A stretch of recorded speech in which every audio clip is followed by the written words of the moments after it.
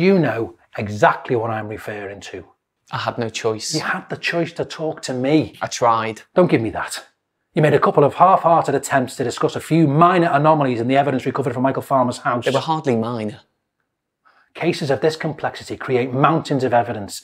It takes the experience of a good SIO to cut through that and recognise the truth. The evidence is the truth. You think Michael Farmer's innocent. I know he's guilty. There is a pattern of institutional blindness led by you into the possibility of another suspect. What other suspect? There is no other suspect. You see, I'm right about Michael Farmer. No, actually what I see is someone who can't admit he's wrong. Look, this is my life, my career, and I won't let some sad little wanker mess that up.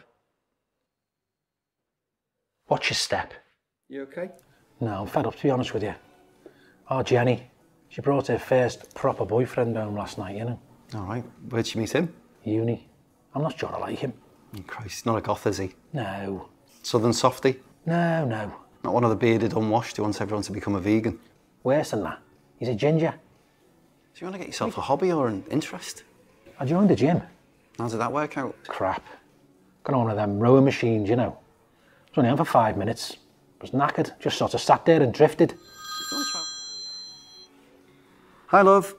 Yeah, sorry, I'll be out in a minute. Yeah, only be a sec. Okay, bye. Hey, mate, it's the wife, I've got to go. And he came in for a wee. Oh. Dave, by the way. Andy, nice one. Cheers. See you, mate, nice to meet you.